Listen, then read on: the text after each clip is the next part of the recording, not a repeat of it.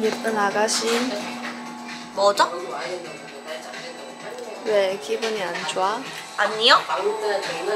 왜 그렇게 말투가 그래?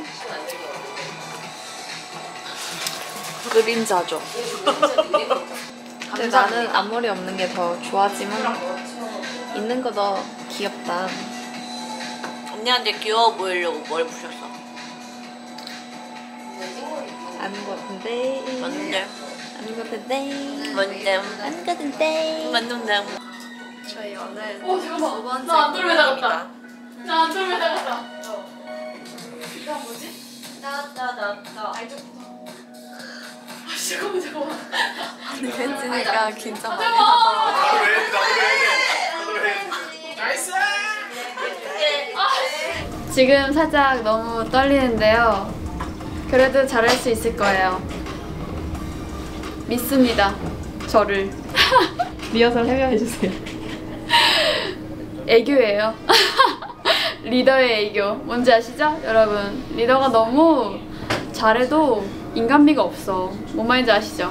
그러니까 멤버들한테 보여주는 거예요. 이제 예시. 이러면 안 된다.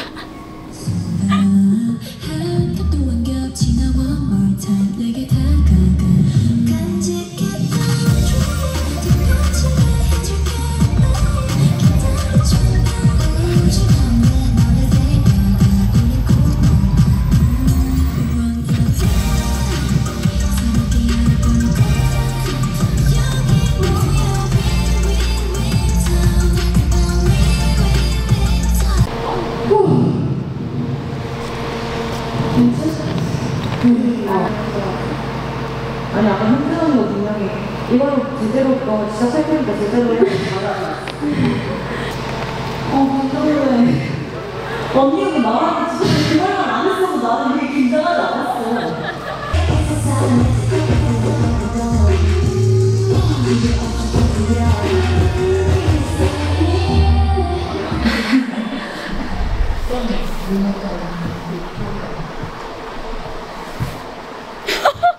이렇게 가까이 오세요.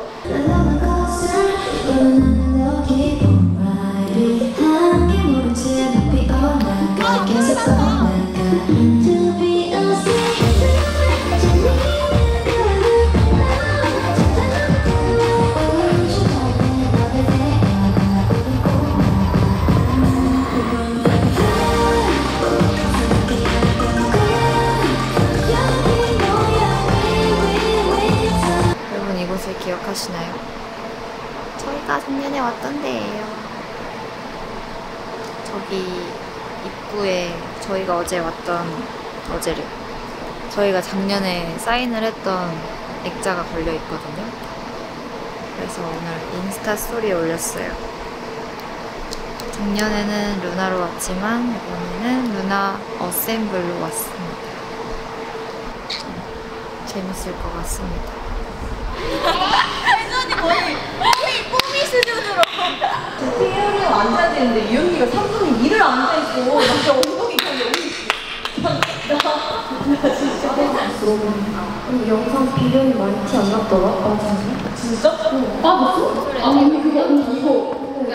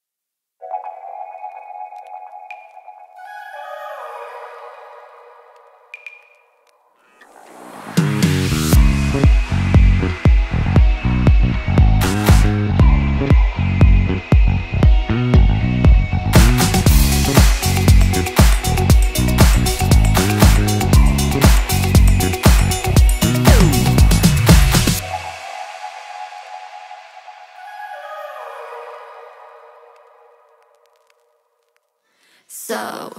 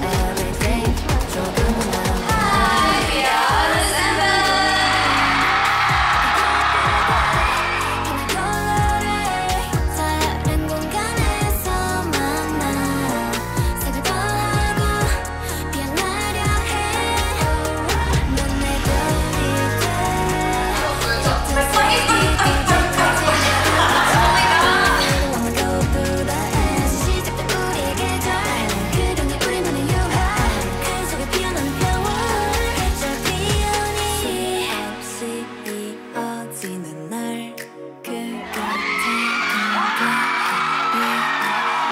몰입해서 하나하나 다 신경 써서 내는 게 굉장히 재밌었던 기억이 있습니다. And Red Velvet Cheesecake. What's your favorite dance?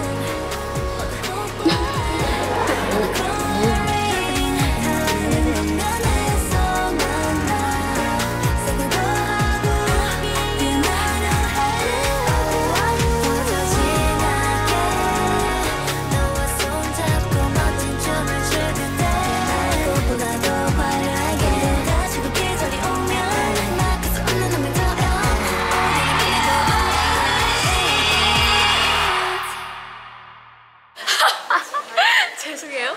왜요? 왜? 고시랑. 자, 고시. 죄송해요. 저기요. 공개할 생각 있으신가요? 그래도 오늘 날은 얼굴 잘라주세요. 네. 잘라달래요. 다시 시작할게요.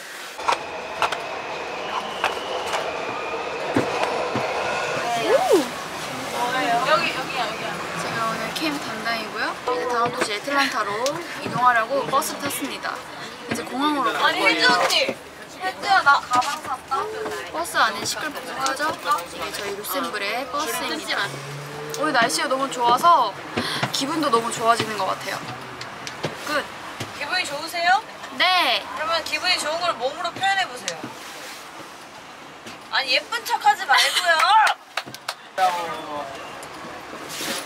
좋습니다. 말 잘 듣네. 그러니까 내가 왜 말을 듣고 있지? So sensitively taken 배취형 자격의 taste 우리의 선택은 의미 없어 perfect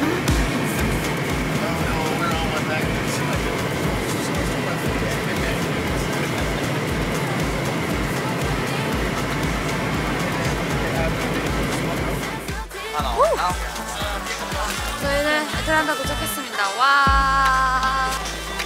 비행기는 탈 때마다 너무 재밌는 것 같아요. 그 순간 그 심장이 붕 떴다가 내려앉는 게 그 느낌이 조금 무섭기도 하다가도 조금 신선해서 좀 재밌어요.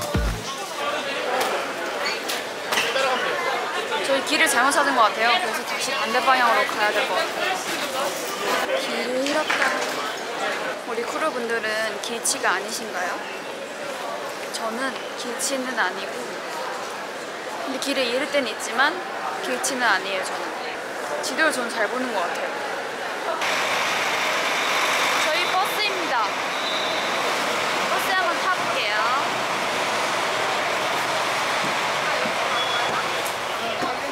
네?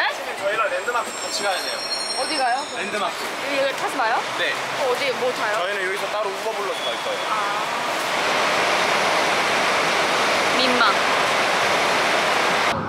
크루들도 알다시피 저는 콜라밖에 안 마시는 콜라 인간이잖아요. 이 정도면 몸 안에 피가 아니라 콜라가 흐르고 있는 거 아니냐는 설이 돌고 있을 정도인데요. 저는 이번에 코카콜라의 박물관에 가서 코카콜라에 대한 역사를 제가 한번 깊게 공부를 하고 오겠습니다. 일단 애틀란타에 먼저 루셈블이 왔다는 그걸 찍었고요. 또 코카콜라 박물관에 가가지고 이 깃발을 꽂을 예정입니다. 저희가 다 정복하겠어요. 코카콜라 맛있다. 맛있으면 또 다 있네.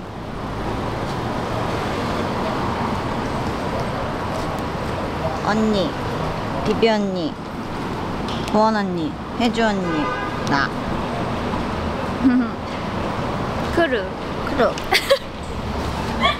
고고고고.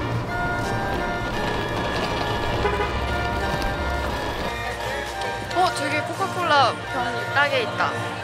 병뚜껑. 드디어 도착한 paradise 반 눈앞에 새롭게 열린 문 보여주는 티켓. 벌써 맛두대.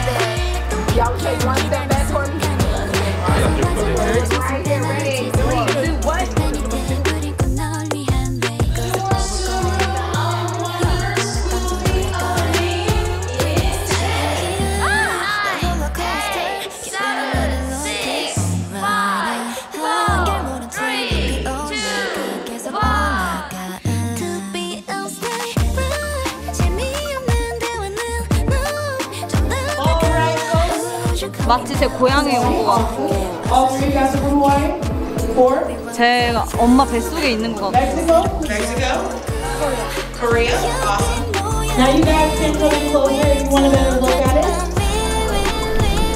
We make up mind 끝내자 눈을 읽고 다시 한번 we talk 너와 나 we talk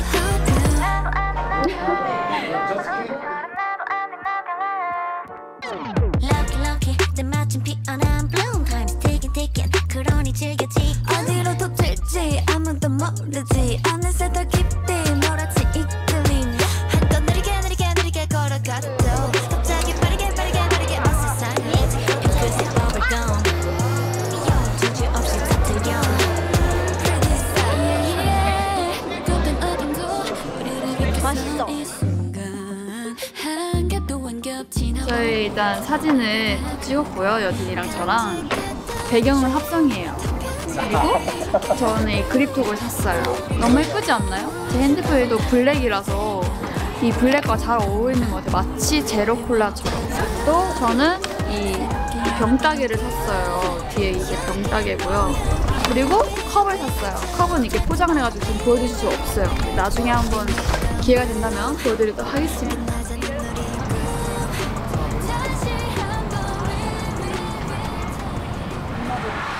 제가 오늘부터 아까부터 그 앨범 판매량 때문에 되게 엄청 많이 앨범이 팔려가지고 그래서 너무 뿌듯하고 너무 크루한테 너무 고마워서 오늘 하루 정말 기분 너무 좋았거든요. 저희 방금 루셈블 화면에 줌 어떻게 해 줌.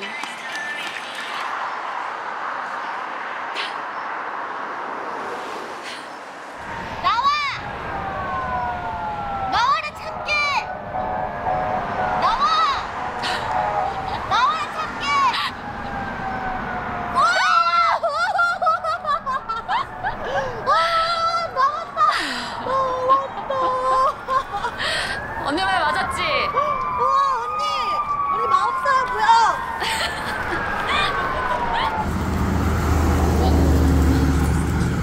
뭐에 같이 와야지.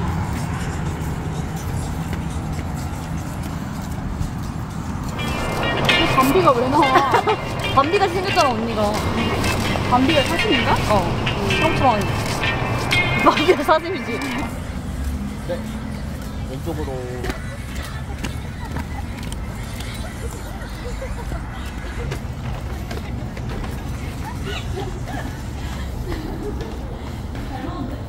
통역하시는 분이 훨씬 바로 위에 하기가 쉬울 테니까. 좀 간단하게 그 시간 좀 줄이면은.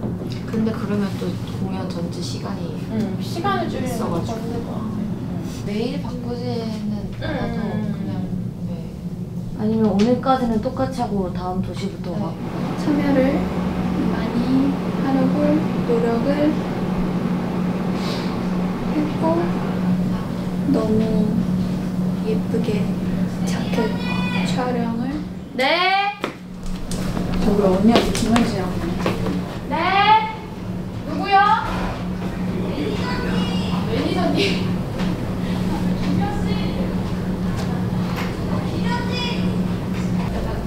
이곳은 아틀랜타입니다. 오늘 저의 컨셉은 뭘까요? 다들 오늘 머리를 깜찍하게 한 거 있죠? 규현이 양갈래하고 여진이 머리 리본 달고 저는 하지 않았어요. 저는 에이브릴 라빈이에요. 현재 언니는? 아틀랜타와 맞게 코카콜라 레드 립을 그쵸. 코카콜라면 나지. 코카콜라 굿즈에서 산 코카콜라 후드티랑 세트 바지. 뿌듯해요.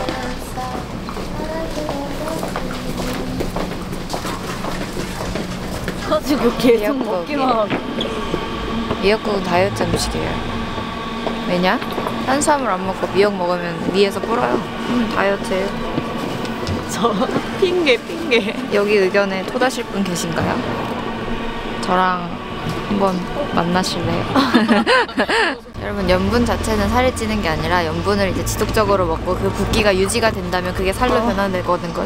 그래서 한 끼 정도 이제 염분을 먹는 거는 전혀 문제가 없어요. 여러분, 설탕과 탄수화물이 문제인 거지 염분 자체는 문제가 없습니다. 이상 다이어트 학과 손혜주 교수님이셨습니다. 이 문제로 토달고 싶으신 분은 당장 제 눈앞으로 오세요. 무서워. 그냥 집에서 나 혼자 이러고 있어? 괜찮아. 그냥 거기서 천천히 걸어오는 게 나을 것 같아. 그래. 아니 그냥 댄스 언니랑 같이 빠지고 같이 들어오면 안 돼? 네.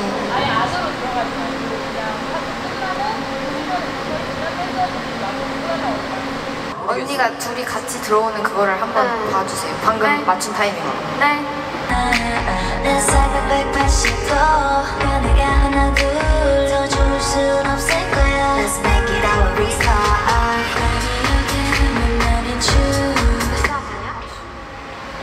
괜찮아요? 나도 되게 웃기다. 이렇게 하고 빠지고 다시. 그러면 좀 웃기죠? 그러면 느린 걸음으로 오지 말고 그냥 Let's make it our restart 때 빠른 걸음으로 오는 건 어때? 오케이. 그렇게? 그렇게 하면 어차피 바로 들어가는 거잖아. 이렇게 쉽게 끝날 것 같아.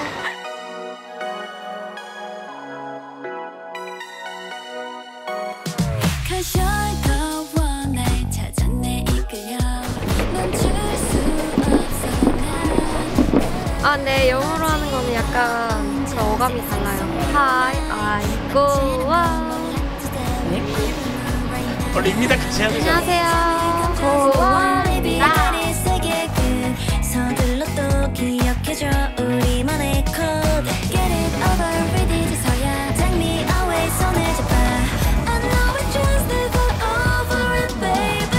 새빨간 하늘을 향해 떠들 그 순간 시작된 magic 기분이 feel so right.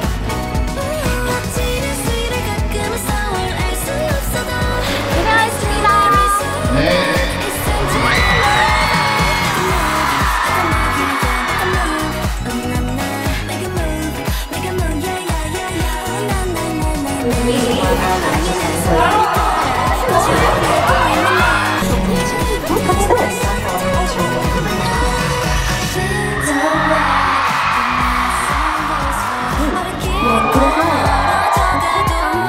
예쁘게 촬영을 한 기억이 납니다.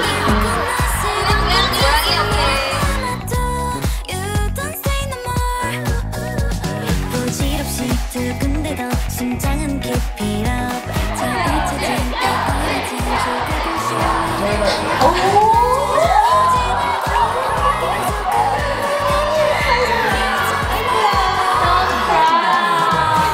작년 저희 투어했을 때 사진을 이렇게 보여주시는 거예요. 저기는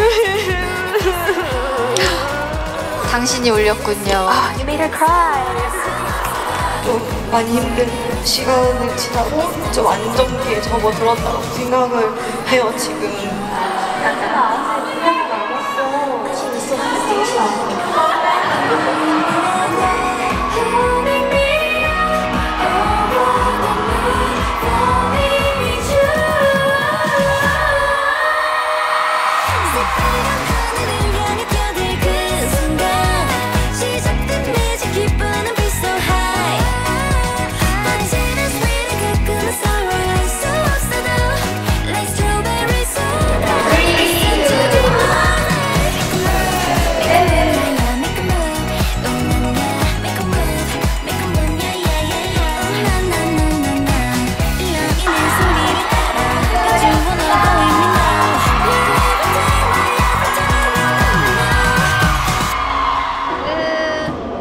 자, 내려옵시다. 애틀랜타 걸. 이제 팬미팅 팬 미업 하러 가요. 해보셨어요? 감동적이지 않아. 하지만 전 다음 무대를 위해서 꾹꾹 참았답니다. 진짜 언니는 속세에 찌든 사람이야. 무슨 소리? 전 오늘 너무 감동을 받고 우리 아틀랜타 크루들 잊지 못할 것 같고. 나 아까 이달의 소녀라고. 근데 우리는 이달의 소녀 겸 루셈블 겸 여러분들도 오빅 겸 크루 겸. 근데 저는 처음에 봤는데 이제 또 올라오더라.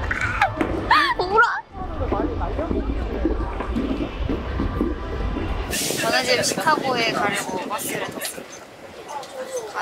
공항까지 가는데 저 냈어요. 저는 뭘 할 거냐면 에어팟을 끼고 노래를 들으려고 합니다. 보통 공항까지 1시간 정도 걸리기 때문에 잠을 충분히 자고 나와서 안 졸리고 노래를 들을 거예요.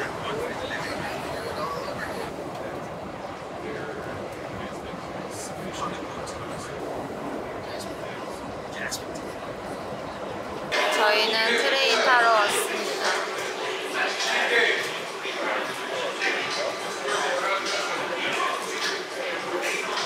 근데 열차 와서 타보겠습니다.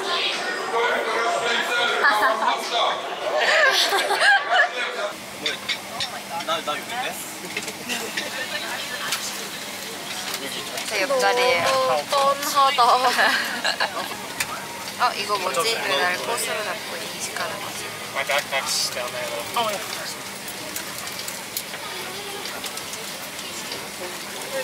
인물이다. 나는 인물이고 너는 꿈이지.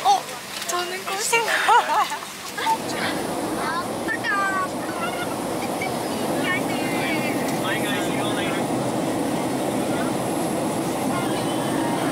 시카고 도착. 여기 생각났어요.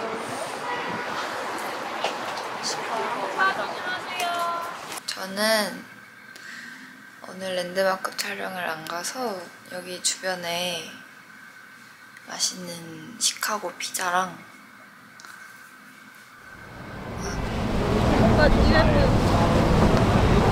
언니가 좀만 예쁘게 입어줬어도 제가 사진 찍어줬어. 여기 와 와야 찍어줄 수 있어. 됐어? 여진이도 찍어줘야지. 저를 이러려고 클라우드 게이트랑 네이비 피어 갑니다. 좀 외웠네. 검색해봤어요. 네이비 피어 궁금해가지고. 저는 여기 관람차 있는 거밖에 모르는데. 관람차랑 회전목마 이렇게 왔는데 공연 때문에 못 들어갈 것 같아요. 사람 지금 귀여워요. 저희는 이것만 보고 왔거든요, 사실. 챌린지를 찍기 위해서 저희는 이것만을 바라보고 왔는데 공사 중이라네요. 그러면 아쉽게도 그냥 옆에서 찍죠 이거. 흰색 검정색 하고 있는데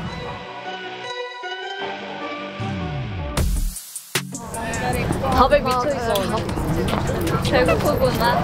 배고파요. 아침을 너무 일찍 먹어가지고 한 7시 7시에 먹고 지금 오후 4시예요.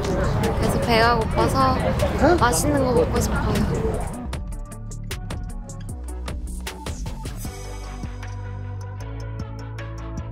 저희가 가는 곳의 이름은 지오다노스 피자인데요. 다 왔어요. 차가 와요. 입구가 어디지? 여기 웨이팅 있나 본데? 하이. 예.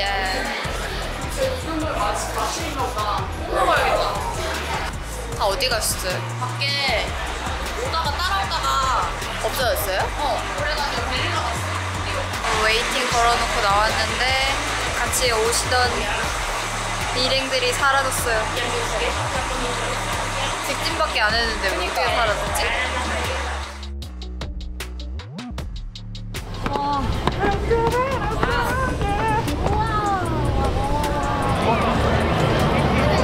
Please remain seated. Your ride is not over. Remain.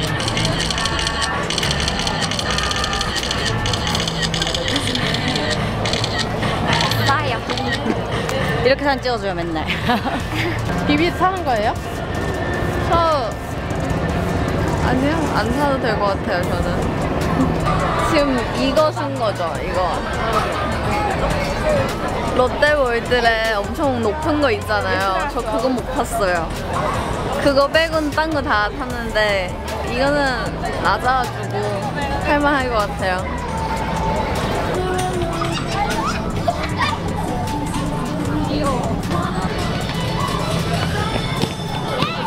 어떡해. 너무 빠른데?